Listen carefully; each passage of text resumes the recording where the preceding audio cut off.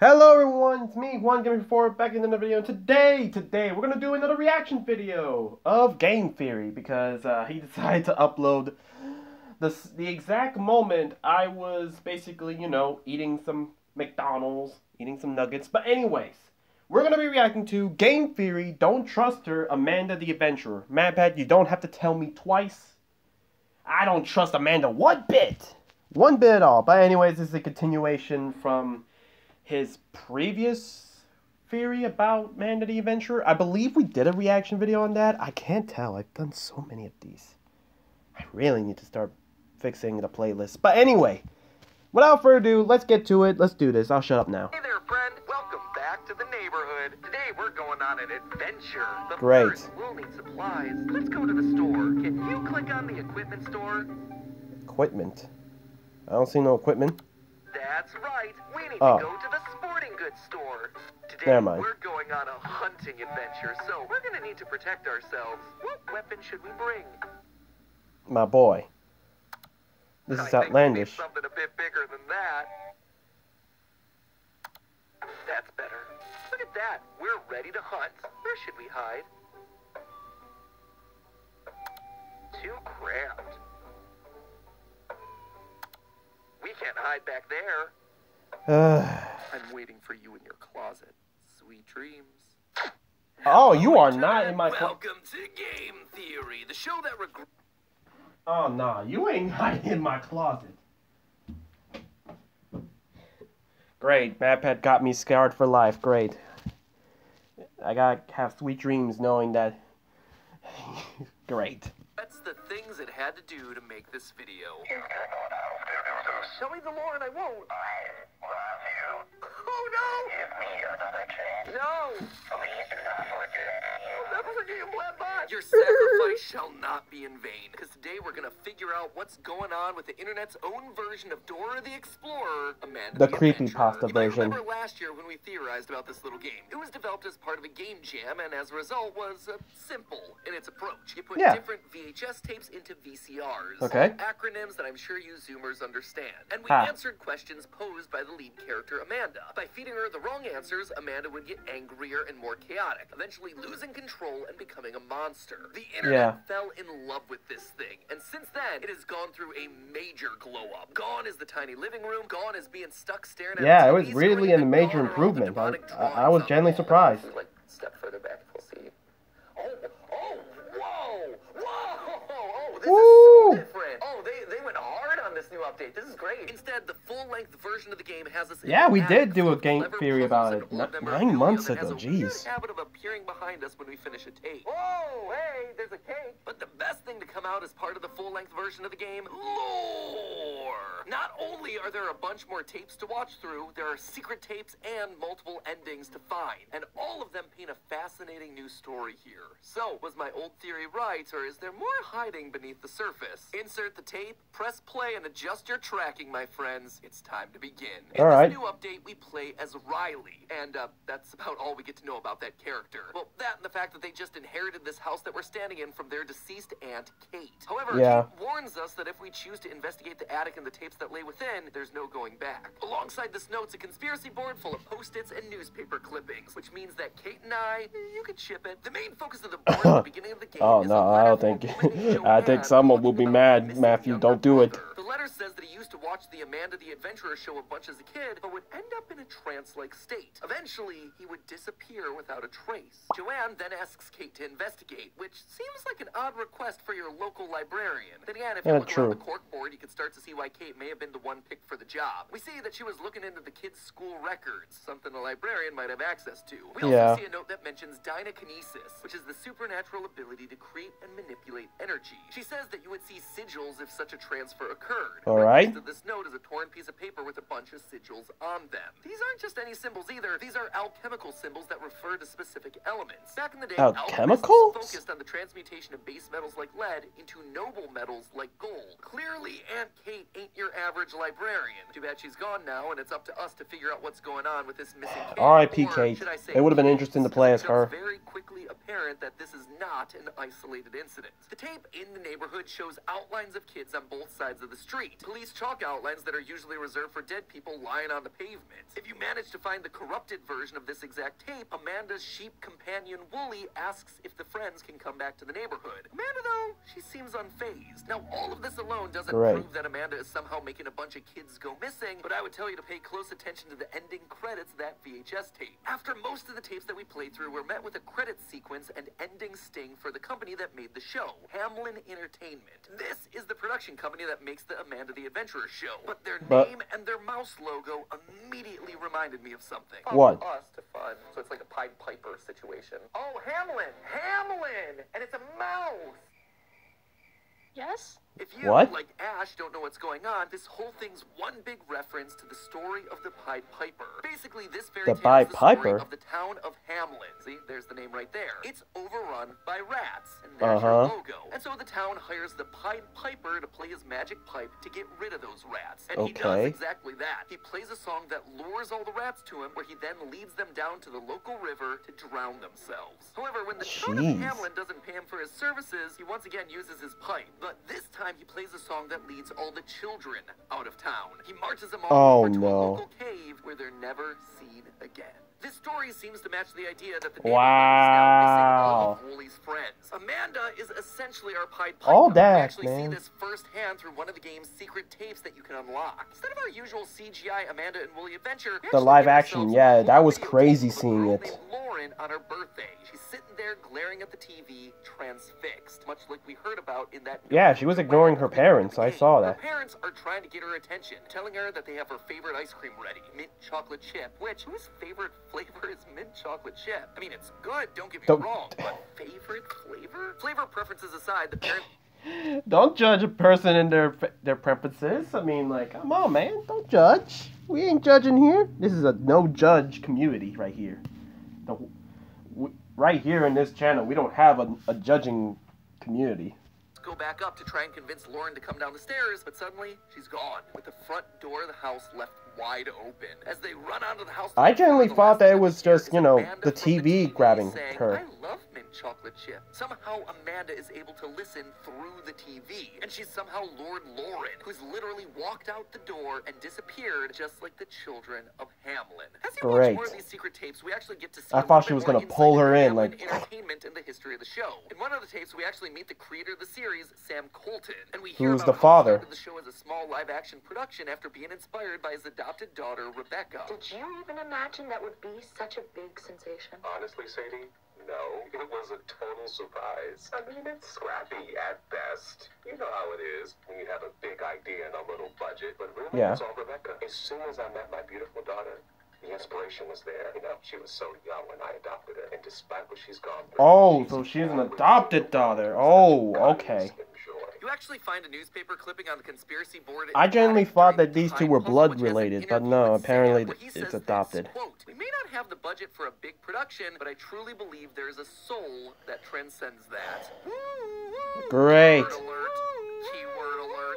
Keyword. Anytime an indie horror game mentions the word soul, you know that things are gonna end badly. And sadly, I can already tell what it is. In the VHS tape Oh No Accidents, there's a flash frame that reveals a credit for a chief neurosurgical expert, which at first glance would make you go, why does a kid's show need that? But Amanda eventually answers that exact question for us in the tape Everything Rots. Sometimes I feel myself rotting, but it feels far away. If she can feel her own body rotting far away, that means that Amanda has a physical body outside of the show. And who else is that going to be but the girl that played Amanda in the original live-action production, Rebecca? I suspect that this chief neurosurgical expert has figured out a way to put her mind, her consciousness, into the series, literally becoming the soul of the show. She still does have some sort of link to her body, able to feel it rotting. But clearly, that's not supposed to exist, as the tape distorts anytime she thinks about it. There is good news, though. While her body may be rotting, clearly there's still a chance to save her. In the final tape, we see Amanda playing alone on a couch, drawing with crayons and asking if we can share secrets. If we say yes, the TV audio effects disappear, and clear as day, she tells us, I'm out there. Somewhere.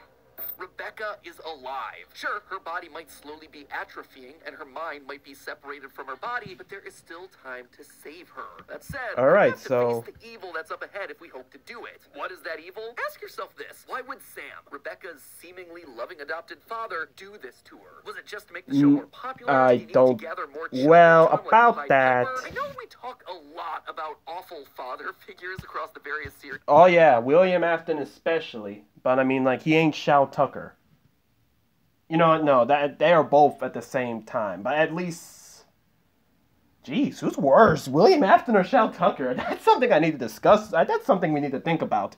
Who's worser, Shao Tucker or William Afton? Because, my goodness. I'll make a short about that. That we cover on the show, but I was hoping that maybe, just maybe, this one would be a little bit different. Thankfully, it is. The indie horror gods heard my plea with this one because it turns out that Sam isn't the one at fault here. He is no longer the one steering the ship. Yes, Amanda the Adventurer was his live-action production, but he sold it to Hamlin Entertainment. Hamlin is for a money. party that actually He bought out needs the rights money. to the show and turned it into an animated adventure. Last year, Hamlin Entertainment purchased rights to the live-action program starring Colton's daughter Rebecca. As budget and production value increased, Yeah, I know all the imagined things show going as in an here, but I don't want to animated spoil series. too much Plans to because make the program you nationally. guys gotta go Sounded play like out the everything game that too. Sam wanted on paper. In practice, he started to feel more and more uncomfortable with how the production was being run. In the Yeah. tape, we actually listened to There a it is. That's the recording one I'm session. talking about. There, we hear Rebecca saying a handful of what seemed like random phrases. Rebecca, that was great. Let's move on to the next one.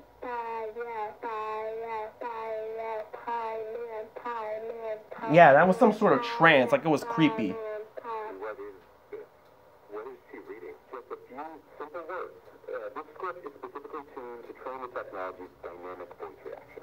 The what? I want this to stop. Sam, why don't you take a walk for a few minutes? The person directing claims that this is to train the technology's dynamic voice reactions, which is My boy Sam knows his cap. given the rise in AI voices that we see all over the internet. However, this series, Amanda the Adventurer, is set in the early 2000s. Technology was not that advanced back then, so Sam Yeah. is right to be suspicious of it all. And then Rebecca says this. No, I don't want to do that. Rebecca, what's wrong? Who are you talking to? The man in the headphones. This ends the session. But listen again to those phrases that Rebecca was saying earlier.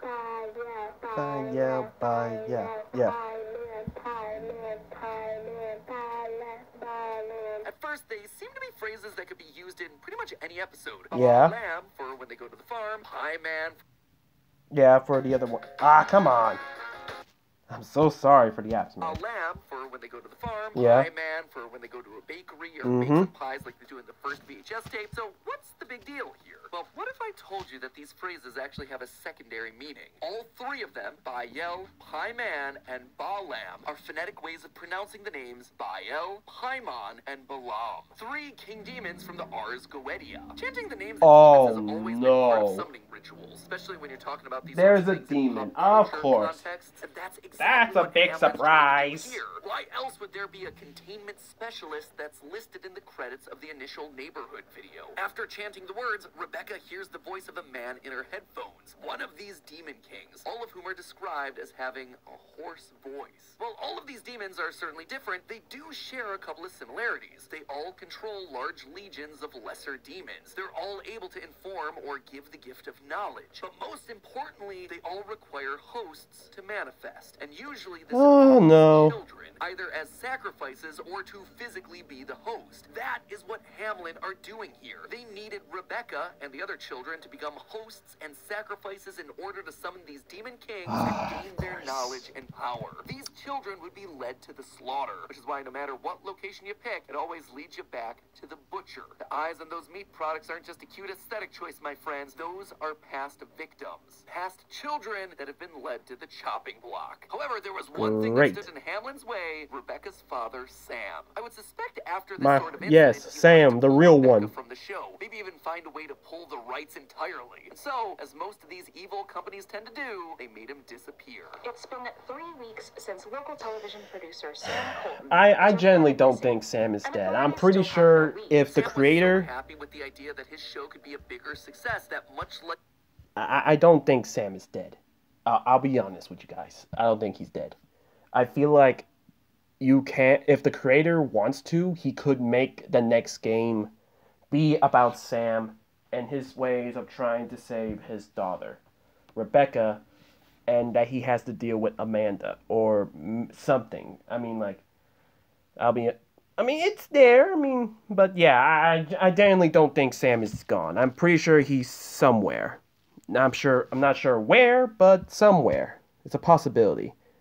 The fox in the video Everything Rots, he wasn't killed by a knife, he wasn't killed by a gun, he was instead lured in by Hamlin using sweet berries. The sweet lies that would convince him that they would turn his show into something bigger. But instead, it was all a big trap. A trap created by the very people that swore to help him. And then with Sam out of the picture, Rebecca is all alone. Never mind, Sam is gone. Dotted line and do whatever they want with her, trapping her in the Hamlin facility. Right, Like Hamlin's in the same, it's in the same level as Fazbear Entertainment then. There is no one to help her. Will you help the lonely kitten? Won't you help the lonely kitten? Won't you help the lonely kitten? Won't you help the lonely kitten? However, unlike silly Mr. Fox, I don't think that this was the end for Sam. I suspect he's still around, keeping a close eye on things and trying to take him down from the inside. Ladies and gentlemen, I believe that Sam is the real identity of Wooly. Wooly spends the entirety of the game trying to keep Amanda on track. When she begins to discuss topics that aren't appropriate for a kid's show, like death or rotting, Wooly is very quick to interject. He tries to get Amanda back on the good and wholesome path. Men can die if they don't get enough light or water, or if they get a disease. Let's go back to our nice picnic. Amanda, nothing is rotten here. What do you think? Do you think that everything rots? Of course not, Amanda. I'm not asking you. Answer my question. You don't have to answer that. This strikes Thank me you, not as Sam. actions Thank of a you, fellow child, Wooly. but rather of a parent. We hear a story during one of the secret tapes about how after Sam's disappearance, the show begins to change. Starts to talk about inappropriate subjects. This is not the show that Sam built, and he can see that. Wooly doesn't just play the killjoy either. He's also the one that tries to help Amanda by keeping her calm. When Amanda loses control, the monster comes out, and Wooly knows it. So when she starts to forget things or remember the bad stuff that's happened because of her, he desperately tries to make her happy. I think Amanda is confused. Here's a secret. It's my birthday. Maybe we can help her out. Sounds to me like the actions of a concerned father. He knows what Amanda is and what'll happen if the monster's let loose. So he steers Amanda and the player towards positive and happy subjects in order to keep that beast at bay. But the monster and Hamlin are fighting back. In their visit to the farm, Wooly is constantly being silenced. Amanda tells him that sheep don't talk. And as we go through, he begins to baa uncontrollably. Yeah, that was weird, but yeah. Sheep like all the rest, finally falling in line with Hamlin's plan. It's actually pretty diabolical. You're wanting to turn Rebecca into Amanda, so why not test out that mind transfer ability on someone you don't mind accidentally killing if it goes wrong? Notice that it's... Wow. Big Quest Nutrition is now better. That's crazy. You literally going to feed... You're just going to... You literally use Sam as a test dummy. I mean, like, I get it, but dang. And... Ah, dang. I think that makes sense, okay? Like, because, okay, I know you guys are not going to know this, so huge spoilers, but there has been some tapes that shows a little girl signing papers, and I'll be honest, I genuinely thought it was kind of weird that two people are bringing her in this room, and I don't see a parent. So, I think MatPat's right about that. That Sam was the first dummy, just to make sure that the equipment works, and then they do Amanda. Oh my god, that's crazy. That it's only once Wooly becomes a true sheep that we see Amanda asking to help the poor and lonely kitten, the kitten that represents her. Now that Sam is gone, she's truly alone, asking for someone, anyone to help her. It looks like this kitten is in big trouble. It might die before anyone can help it. But hey, well, Riley really did luck out just being gifted a house by their aunt. Sadly, we're not all that lucky. We just can't wait around for a property with an attic this large to fall into our laps. Fortunately, you can start saving up today to buy... Anyways, guys, I think that's going to be the video. Thank you guys so much for watching. I genuinely do think that the creator might do an Amanda 2, I think. Because the old one was like a prologue. I mean, not a prologue, like the beta version. And the one we got has to be the real one. So I think in an Amanda 2 or Amanda 3, I don't know. Let's just go with 2 at this point. If there is an Amanda 2, I feel like we can play a game where we can save Amanda. Kinda. I don't know. I'm just throwing the idea out there. Anyways, guys, thank you guys so much for watching. Like the video so I know you guys enjoy. Comment down below what you think about Amanda the Adventurer. And subscribe. We're trying to upload daily. We're trying to upload daily. This is Juan Gamer 54 signing off.